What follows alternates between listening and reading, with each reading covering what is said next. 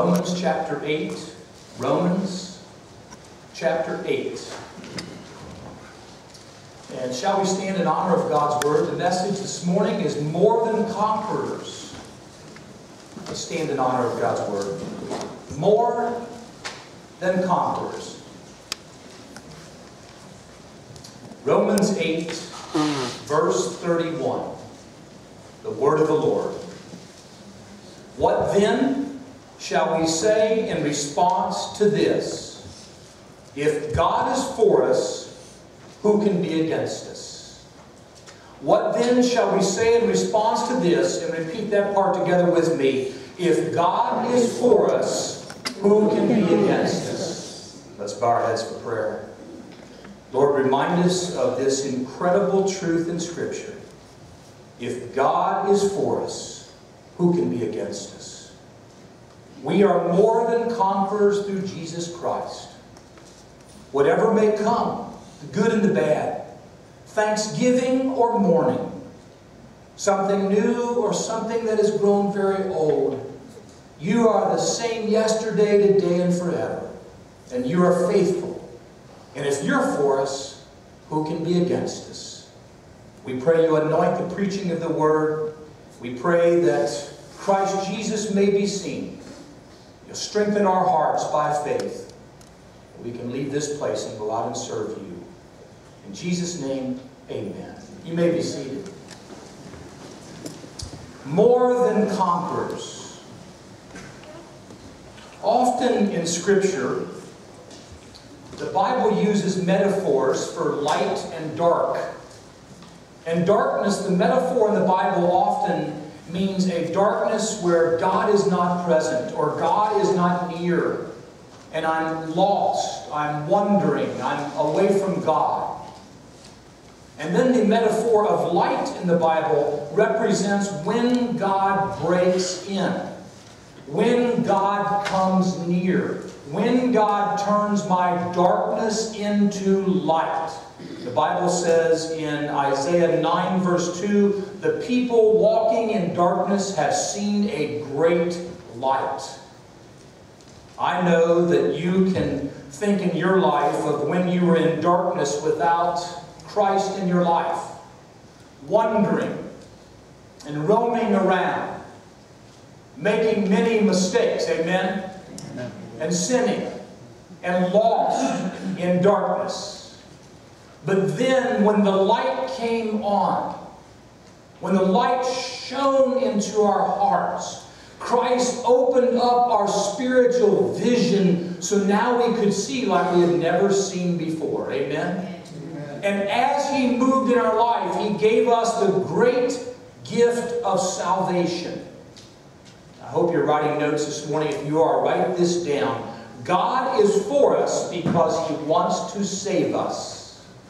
God is for us and He wants to save us. What does He save us from? What is that darkness? Well, we know it's sin, isn't it? He saves us out of sin. Sin is when we do life our way and we say, I don't care about you, God. This is how I'm going to live. This is going to be my decision. And we go out and we do things that go against God's will and God's law. And we know that they are wrong. Or sin can be the good that we are called to do. And we do not do that. And we know that's wrong and that's sin. The Bible tells us all have sinned and fallen short of the glory of God. There's no one here today in the service that has not sinned. We don't come to church to show how good we are. As a matter of fact, we come to church to lay our goodness down so that Christ's goodness can happen in us. And I remind you that when the Bible says, if God is for us, who can be against us? God is for us because He wants to save us. Jesus came to save His people from their sins. Christ desires to save the entire world. Jesus Himself made a claim.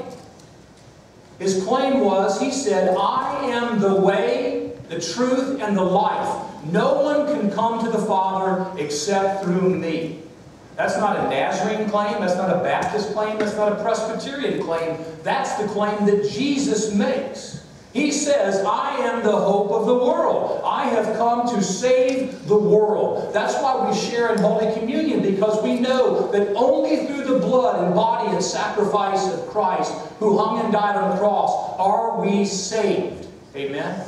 That's why the cross stands in the very center of this church, and a church that is a Christian church, because Christ is the very center. He hung and He died so that we might have life. If God is for us, who can be against us?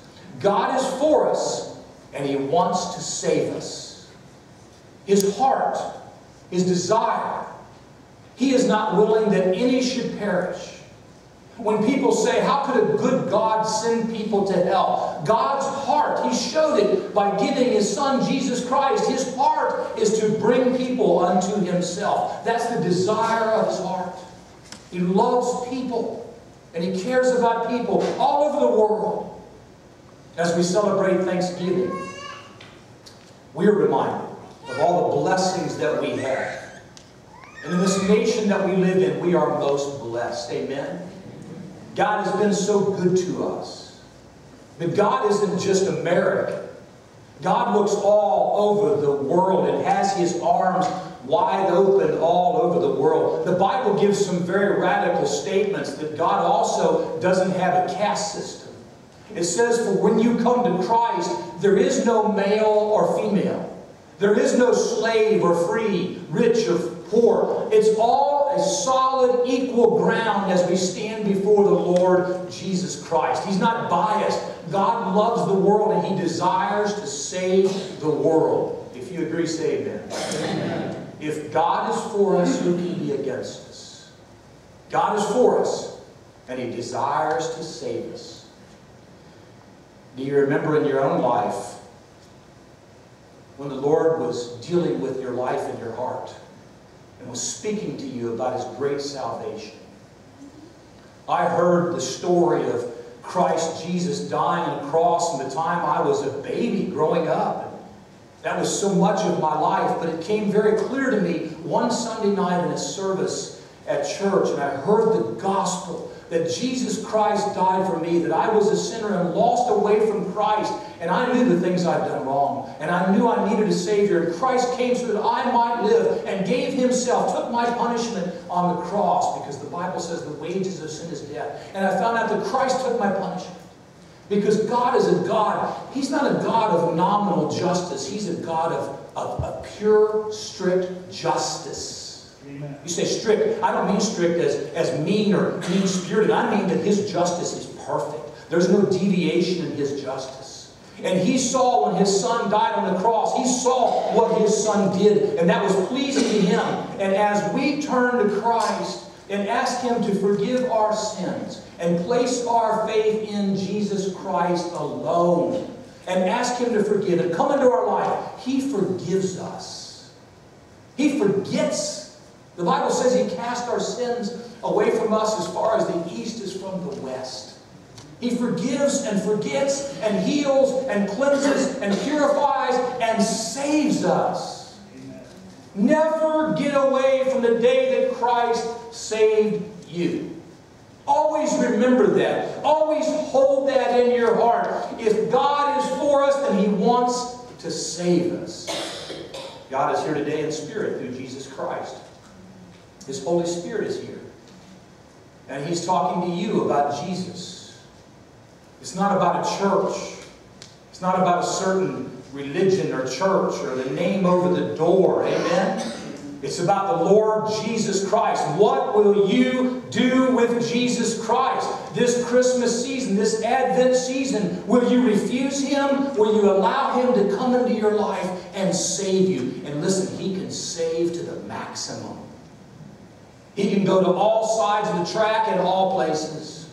He can go to the very richest to the poorest. He can go to that one that is trapped in such obsessive sin that everybody else has cast away hope, but Christ never gives up hope. He loves to the uttermost and saves to the uttermost. And I'm reminding you this morning that if God be for us, He is offering His gift of salvation. You can leave here today. You can go to a bookstore and find a self-help book. You can find ways to live right. You can connect with a medium. You can go through various forms of religion and various ideas in Buddhism and Islam and various religions. Christ made the claim. He himself said, I am the way, the truth, and the life, and no one comes to the Father except through me. Yes. If we think we know more than that, then we know more than Jesus Christ. And I say to you that Christ loves you. He gave himself on the cross for you. If God be for us, he wants to save you. Amen? Amen. Secondly, if God is for us, he wants to sanctify you. If God is for us, he wants to set us apart. You see, Jesus Christ died so that our sins may be forgiven. But he didn't stop there. His death on the cross and God sending his Son, which you see in verse 32 there, God sending his Son, he did this so that we would give ourselves to him. He gave himself to us, and now we give ourselves to him, holding nothing back. No doubt there's someone here this morning. I know God is for them, but they've not given themselves to him. They love him. They've asked him to forgive their sins. But Christ is waiting and saying, will you give yourself now to me as a living sacrifice? Will you lay your life on the altar to me? Will you consecrate yourself to me so that I can take not only the sin away, but I can take what it was that caused you to sin and purify that and sanctify you and set you apart? Pastor, can God do that in people? Isn't it such that God just forgives our sins and then we go out and sin again and he forgives our sins and we sin again and he forgives our sins and we sin again? The Apostle Paul said in this same chapter, Romans 8, forbid it. That's not what God planned. Thanks be to God we have victory through our Lord Jesus Christ.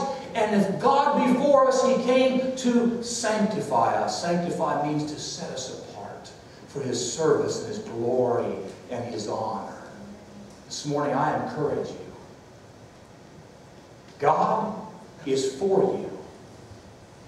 And he wants to sanctify your heart.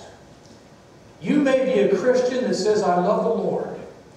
He wants you to love him with all of your heart, soul, mind, and strength. And if you're holding something back, it is not worth it. Amen? Amen? Nothing that you're holding back is worth what Christ can do and wants to do in your life. If God is for you, and he is, he wants to sanctify you. He wants to set you apart. Notice in the Advent wreath here we have the candle that is burning.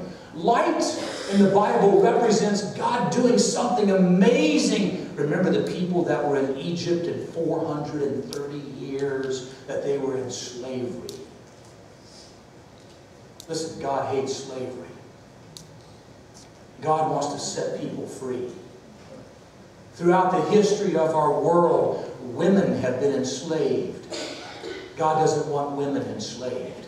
Women are not subordinate and less than a man. God created them male and female in his image. Amen? And God wants to set women free. People that are caught in global trafficking and the global sex trade, people that are caught in hunger and famine, God wants to save them, but he also wants to take those entities, whether it be a church, whether it be a place, whether it be a nation, and he wants to bring that to himself and transform it into his character. And surely that is what happened early as America rose up out of dominance under another country. God did a beautiful work in this nation and made a place called America. One nation under God.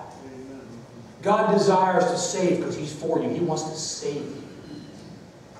He's got your number. He knows your name. Well, I can hide from him. You cannot. I can hide. I can get away from him. You cannot. Go to Psalm 139.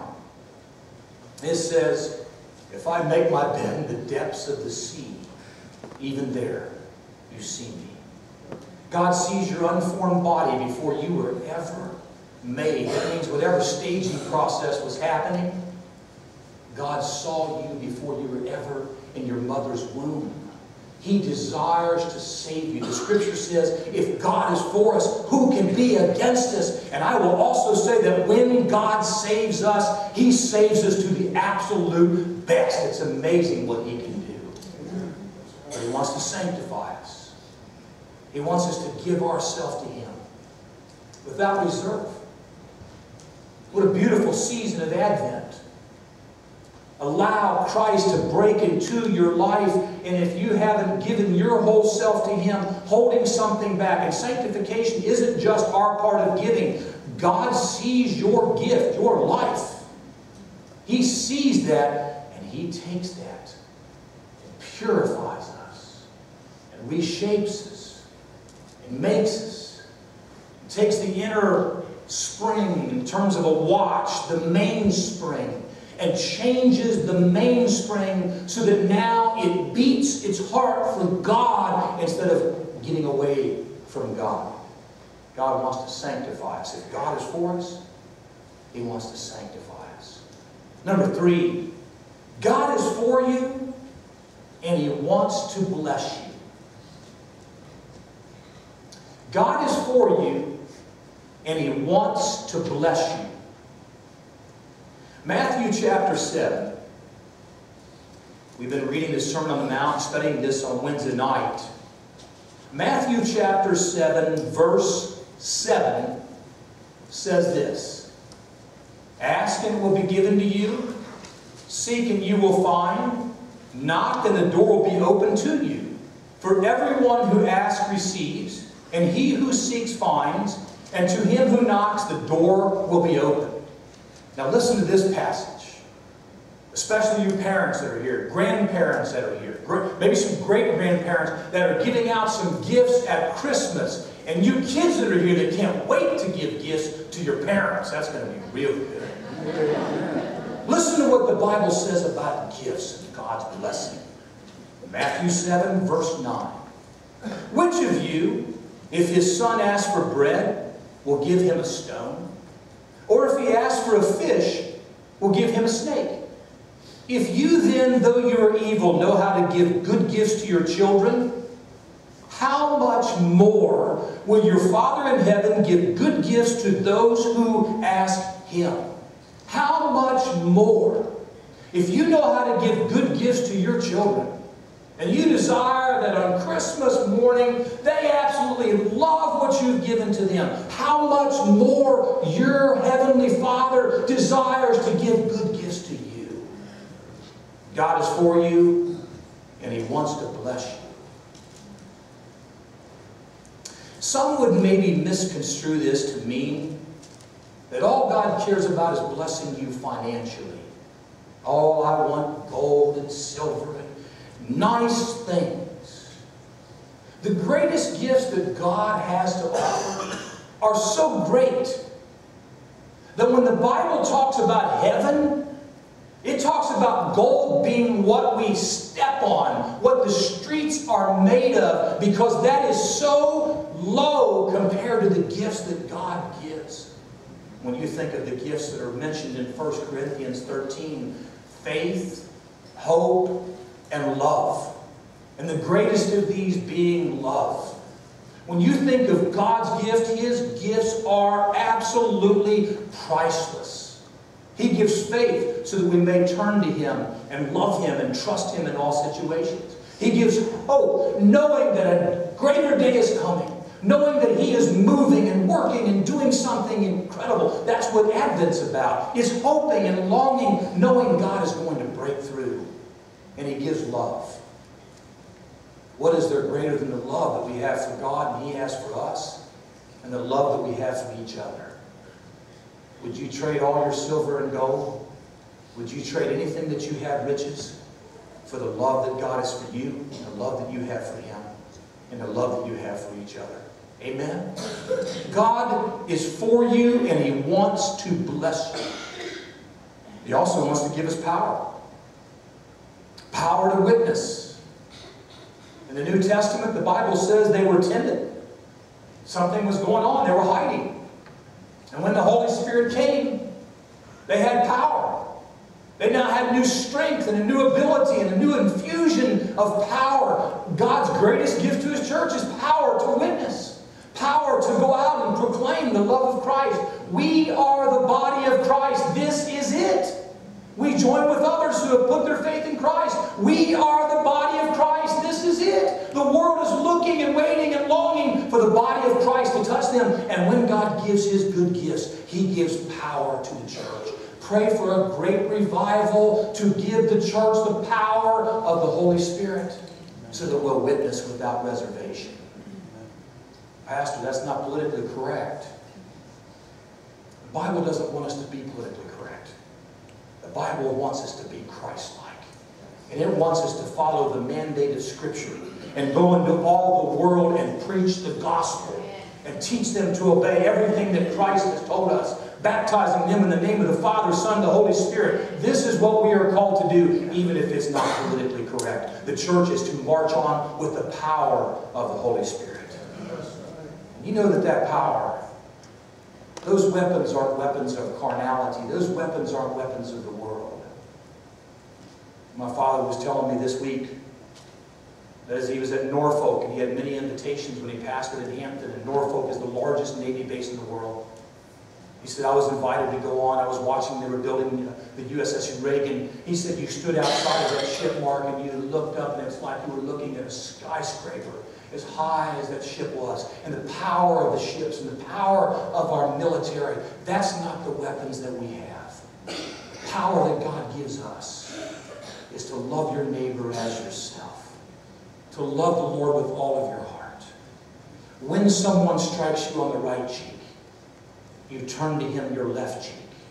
You do not give back what someone gives to you.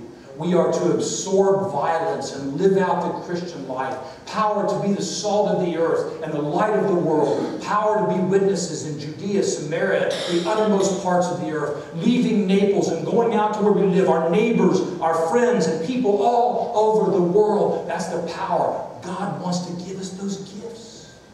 He's not holding back. We're holding back. And I remind you, God is for you.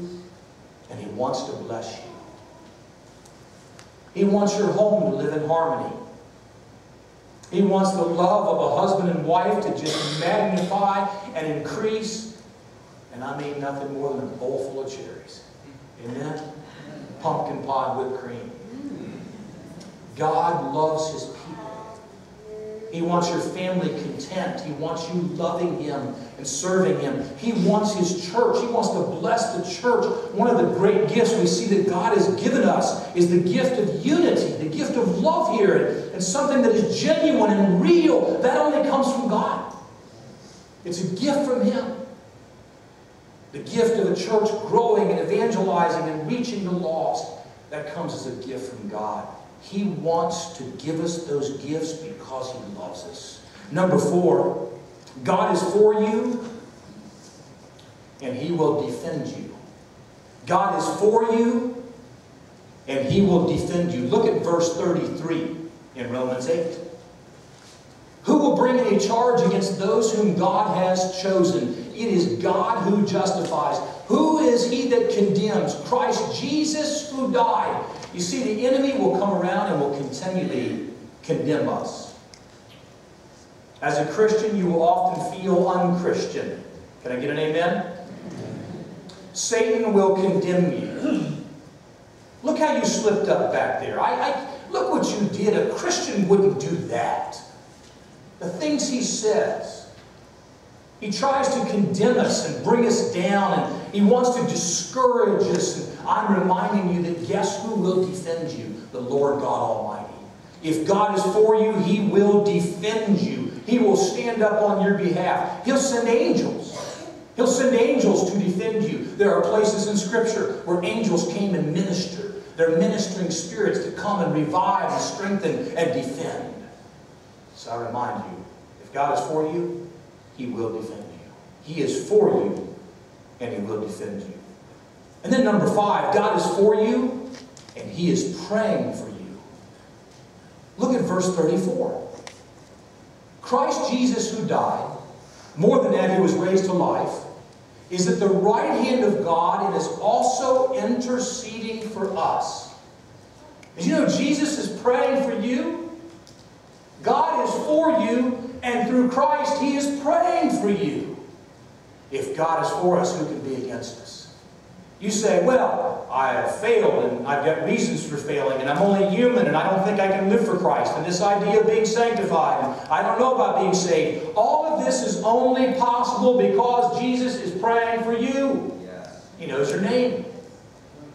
I wonder if He knows what's going on in my workplace. He knows He's praying for you about your work. I wonder if He knows what's going on with my family. Jesus is praying for you about your family. I wonder if He knows about that bill I've got, and the debt that I've got piling up on me, and the pressure that I feel. Jesus is praying for you. Christ is praying for you. You see, we make excuses. But if God be for us, who can be against us? If God be for us, Jesus is praying for us. Amen? Number 6. God is for you, and He will never leave you. God is for you, and He will never leave you. You want to talk about somebody loyal? You will never find a more loyal friend than Jesus Christ. I know this will make you feel bad. I don't mean it that way, but you have let people down in your life. We all have. And people have let us down. And we regret that. When I let somebody down, I don't like that, do you? Christ is the most loyal friend you will ever have. There will be times in life where you will say, I just know He let me down. He failed me. He left me. He left me alone. He left me out there in the middle of the battle, and I got beat up and knocked down, and look at me. No. Loyal? I don't know. I read a story recently. Roger Sims, hitchhiking his way home, would never forget the date, May 7th. His heavy suitcase made Roger tired. He was anxious to take off his army uniform once and for all. Flashing the hitchhiking sign to the oncoming car, the last hope, when he saw a black, sleek, new Cadillac. To his surprise, the car stopped. The passenger door opened.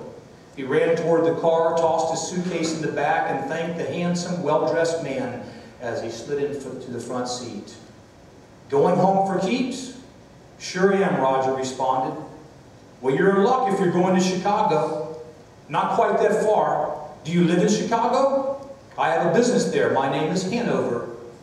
After talking about many things, Roger, a Christian, felt a compulsion to witness to this man in his 50s, apparently a successful businessman, and he wanted to tell him about Christ.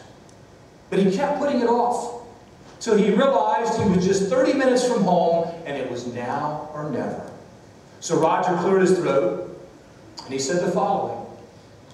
Mr. Hanover, I would like to talk to you about something very important.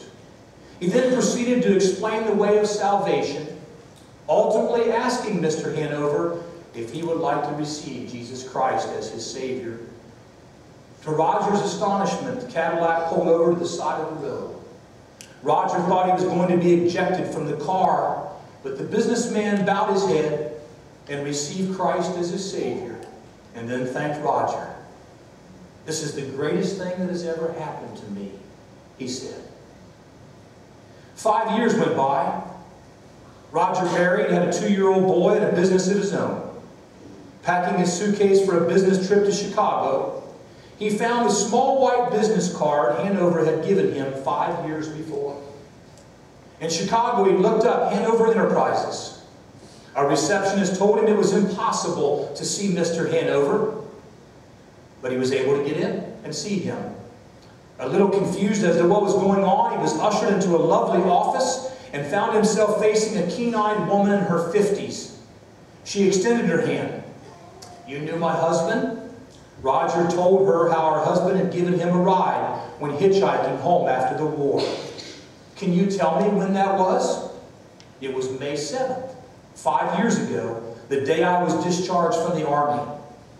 Anything special about that day? Roger hesitated. Should he mention giving his witness?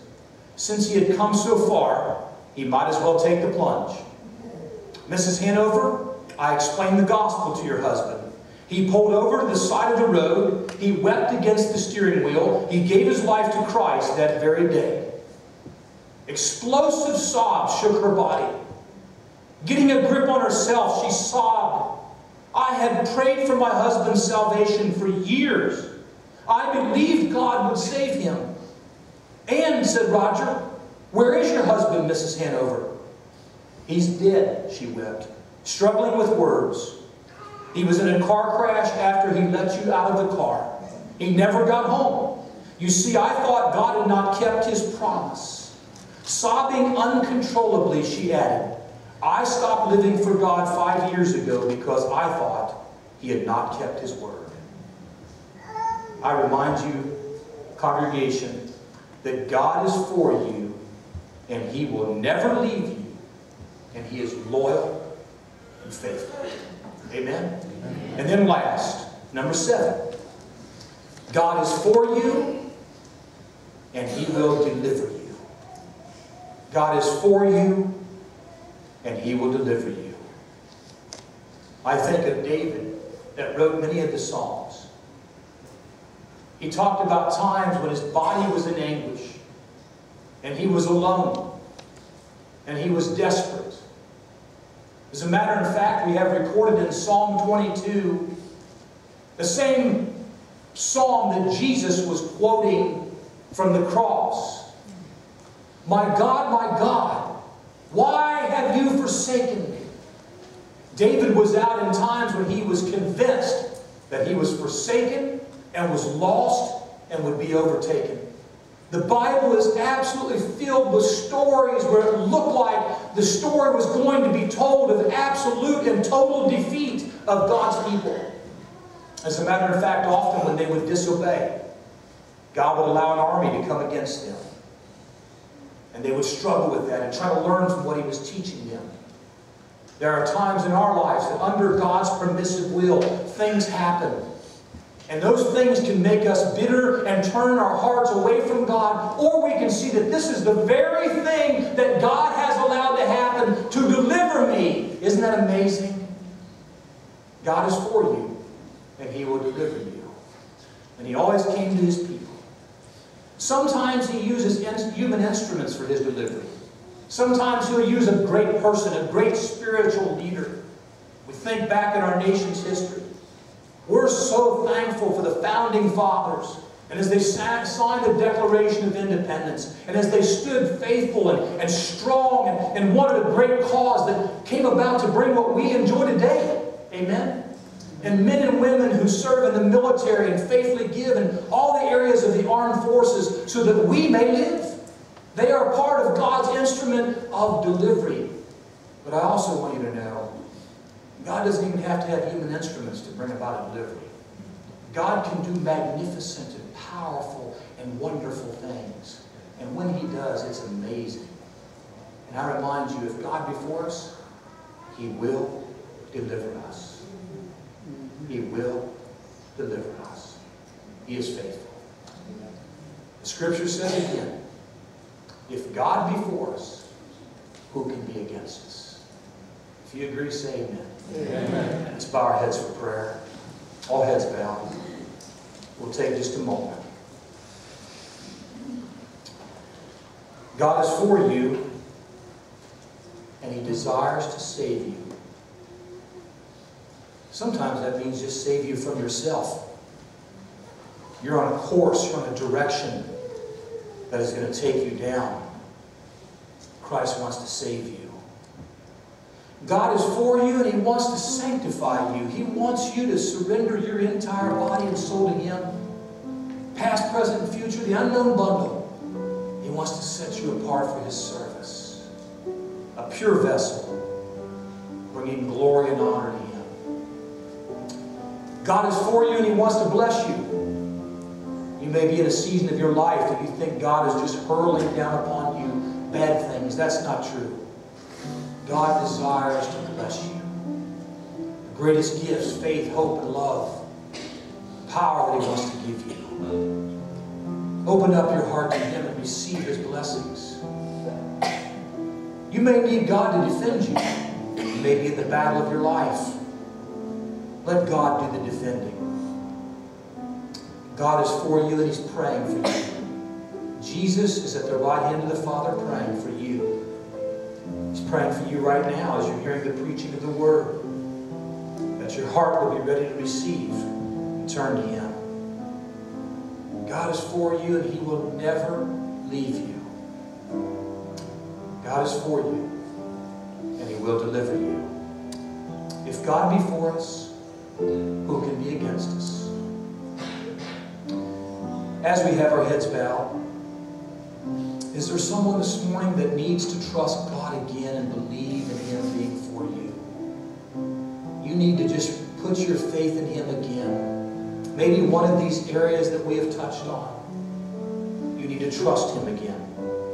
If so, would you want to lift your hand to the Lord? Anyone? Yes. Anyone else? God is for me. Who can be against me? Yes. Anyone else? All heads bowed. That would like to lift their hand to the Lord. Trust God in these areas. Yes. Yes. Yes. The Lord sees your hand. You can put your hands down. Father, forgive us for doubting you. Forgive us for not having faith in you like we should. Forgive us, God, for exchanging the glory of the immortal King of Kings for created things like gold and silver, houses and lands. Forgive us, God, for going through life busy, getting overwhelmed by things and not truly worshiping, tuning into you, trusting you. Help us again to be like little children and to know if my daddy's for me, my heavenly Father is for me, who can be against me? Make us like little children, I pray, and know that when the enemy snarls and makes all kinds of noises and tries to threaten us down, greater is He that is in me than he that is in the world. If God be for us, who can be against us? We thank you for this resounding scripture. It doesn't stop there, Lord. It goes on to tell us that whatever may come our way, all the difficulties of life, it says that trouble, hardship, persecution, famine, nakedness, danger, or sword, in all these things, we are more than conquerors through Him who loved us. And now in closing, as a benediction, I read this scripture. May it be a blessing to your soul. For I am convinced that neither death nor life, neither angels nor demons, neither the present nor the future, nor any powers, neither height nor depth, nor anything else in all creation will be able to separate us from the love of God that is in Christ Jesus our Lord. And all the people said together, amen and amen. God bless you. You are dismissed. We'll see you this evening.